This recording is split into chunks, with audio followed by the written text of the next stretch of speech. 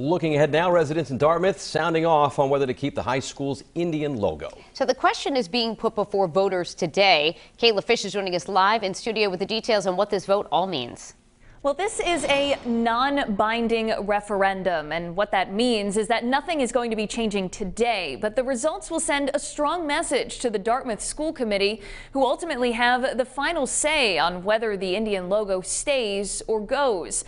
So the yes or no question is being presented to voters today in response to similar changes to logos that have taken place in the NFL and the MLB.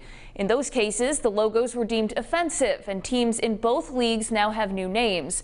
It's a similar argument from people who are in favor of removing the Dartmouth logo, but a local tribal member tells 12 News they want the logo to stay, calling it a symbol of strength and pride and part of their history.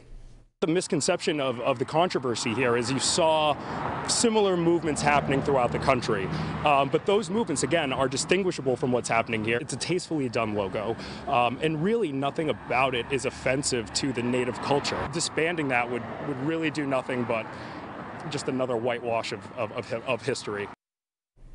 And residents will have a chance to weigh in themselves today. Polls open at 7 a.m. and close at 8 p.m. Live in studio, I'm Kayla Fish, 12 News.